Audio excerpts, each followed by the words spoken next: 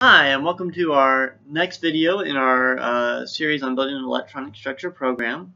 In video 3.2, we're going to talk about the technical details of how to build our overlap matrix. In the previous video, we discussed a general strategy, and now we're going to figure out how we can implement that into our program. Our strategy for doing this is a little bit grander than it needs to be, and that's because I'm anticipating having angular momentum at a later date in the program, and I want to build in all of the appropriate sub-functions that we're going to need. So while we could do this in a few less lines of code, we're going to do this now so that when we write our next set of functions, it's a little bit easier. Okay? And so we're going to build three functions in this video. The first is we're going to have the BuildOverlap function, which takes in a basis set and will return out an n-by-n matrix S, which will be our overlap, and that's going to loop over all of the basis functions and each of the primitive Gaussians. This BuildOverlap function we'll call our GOverlap, which will take as its input two primitive Gaussians and return a number, which is the integral of their overlap.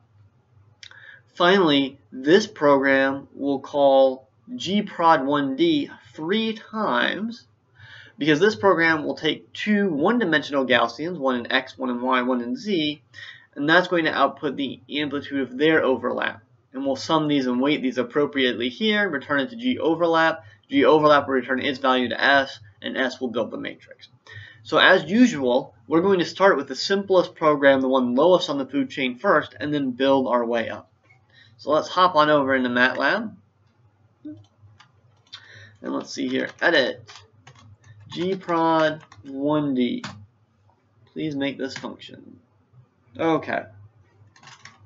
Function e equals gprod1d g1 x1 alpha 1 x2 alpha 2. So we're going to take in the x component of Gaussian 1, x component of Gaussian 1, x component of Gaussian 2, and alpha and the exponent of alpha 2 of Gaussian 2. All right. Okay, so now we're just going to implement the Gaussian product theorem. P equal alpha 1 plus alpha 2. Q equal alpha 1 times alpha 2 divided by P. Capital P, the location of our new Gaussian, is equal to alpha 1 times x1 plus alpha 2 times x2 divided by P, and Q equal to x1 minus x2. Alright, and so using the notation from Helgacher and Trailer, KAB equals the exponent minus Q times Q, capital Q, squared, and output for an S orbital, and we're done. And that's it. That's all we need. So let's just save that and give it a quick test.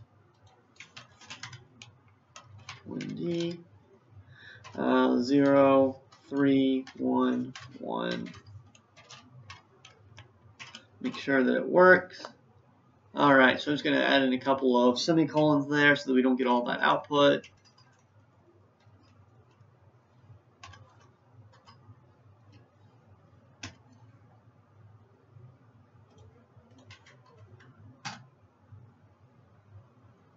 Aha! There we go. And we get the overlap. Okay, great. So that's our gprod1d function, and we want that to be called by our GOverlap function. So let's build that. Edit GOverlap. Build that one. Function S equal GOverlap G1 and G2. Okay.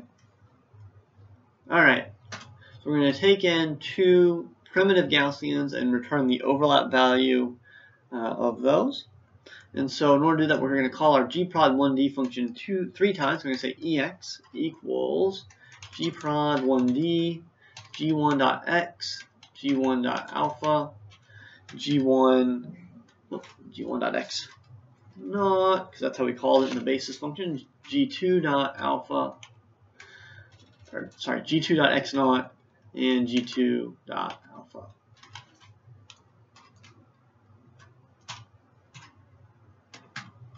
EY, we do the g prod 1d on the y coordinates, dot y0, g2 dot y0, g2 dot alpha,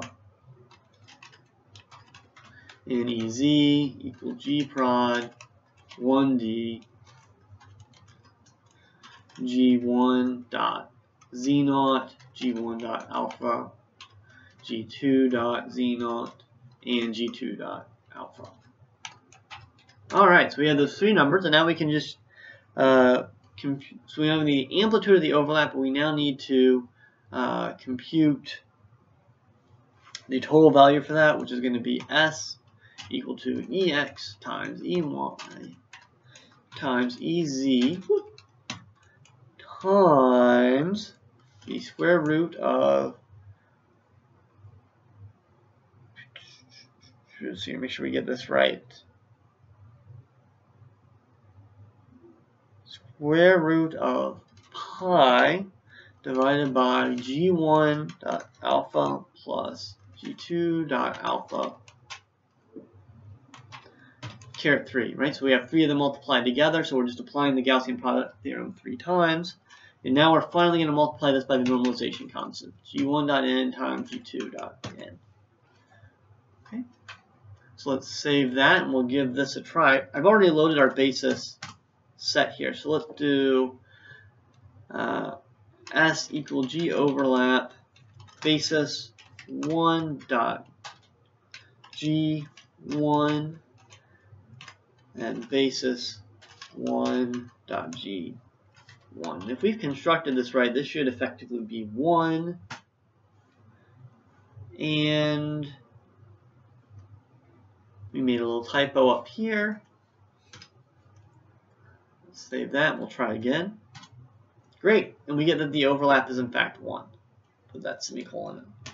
Okay, so now we have our GOverlap, and the last function that we need to do is we need to build the BuildOverlap larger program, which will loop over all of the primitives and all the basis functions. So edit BuildOverlap, and let's make that. So function S equal BuildOverlap, and this is going to take in our whole basis set cell array. Okay. First thing we need to do is we need to determine the number of bases, and that's going to be size basis 2. So you want the number of columns in our basis array. All right. Now we're going to say for n equals 1 through nb. We're going to loop over them a second time. 0. Now we're going to loop over all of the primitives. So see here, MDA equal 1 to basis n dot n. For MDB equals 1 basis m dot n. S sub nm equal S sub nm plus GOverlap basis n dot GNBA basis m dot GNBB. So that will give us the number, and now we need to multiply that number by the appropriate set of contraction coefficients. So times basis n dot C NBA times basis, there we go, m dot C MBB. Okay, make sure we've got all the parentheses there. We do. All right, and now we just need to finish looping over each of the primitives. And now we need to loop. There we go. Finish our loops. And we're done. And that should be it. So let's go ahead and see if that builds us an NB by NB matrix.